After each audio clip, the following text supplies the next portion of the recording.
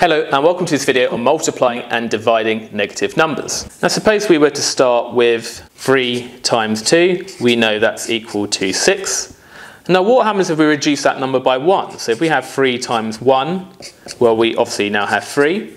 And can you see that if I'm reducing that number multiplying by 1, I have 1 less 3, so I have 3 less each time. So if I do 3 times 0, multiplying by 1 less 3 again, I'm going to have 3 less, and I'm obviously going to have 0. Anything times 0 is 0. But what if I keep on going further? Well, if I reduce this by 1 again, 0 drops down to negative 1. And by following this pattern, we can see if we subtract 3, we get to minus 3. Let's go one more. 3 times negative 2, that's dropped by 1. So that goes down by 3. We have 1 less 3, and we have minus 6. So you can see that if you had 3 times 2, it would be 6.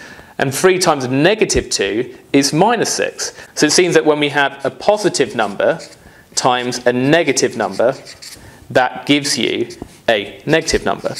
And similarly, we could show that if we have a negative number times a positive number, we have a negative number. So if one of the two numbers is negative, we end up with a negative number.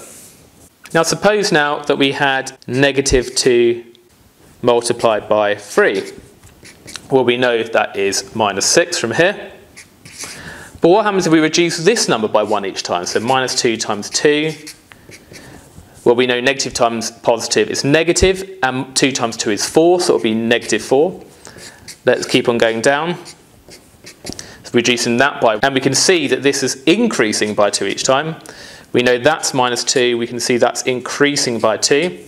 What about minus 2 times 0? Well, anything times 0 is 0. And we can see, look, that's increasing by 2 again.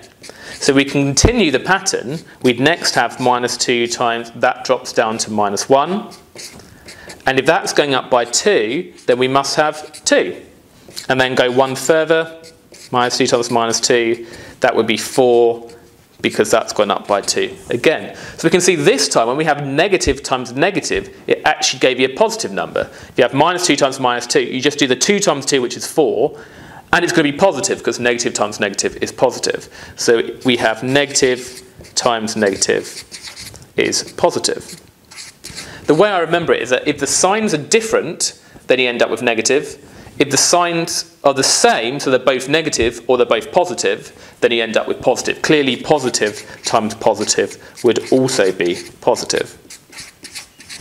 So let's do some of these examples. We've got firstly 4 times minus 3. You don't actually need to include those brackets there. It's just so you don't mix up negation with subtraction. When you have that minus there, that means minus 3. It doesn't mean a subtraction of 3. And sometimes we put the brackets around the negative number to show that that's negation rather than a subtraction. So first we do 4 times 3, which is 12. But then we think, well, positive times negative is negative, so it's going to be minus 12 instead.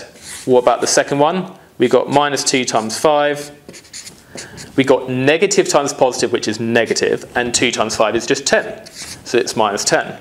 What about the next one? We've got minus 6 times minus 5. Well, negative times negative is positive, and 6 times 5 is 30, so it's 30. What about the fourth one? We have minus 7 squared. Now, squared just means that you times the number by itself. So it's minus 7 times by minus 7. And negative times negative is positive, and 7 times 7 is 49, so it's 49. And in general, whenever you square a number, it will always be positive. What about 5? We've got minus 8 times 5 minus 9. And by the way, when you have two things next to each other, it means you times them. So it's minus 8 times by 5 minus 9. So we've got minus 8 times by, well, what's 5 minus 9? Well, it's minus 4. And then negative times negative is positive, so it'll be positive. 8 times 4 is 32, positive 32. What about the next one? We got minus 1 to the power of 100. Now we know if we times 1 by itself, it just gives 1 every time. So really, we just care about, is it going to be a positive or a negative number? Well, if you think about it, if you had minus 1 squared, we know that's minus 1 times minus 1.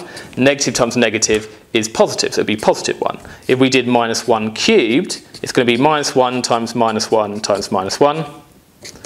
Well, negative times negative is positive, but positive times negative is negative again, so it'll be -1.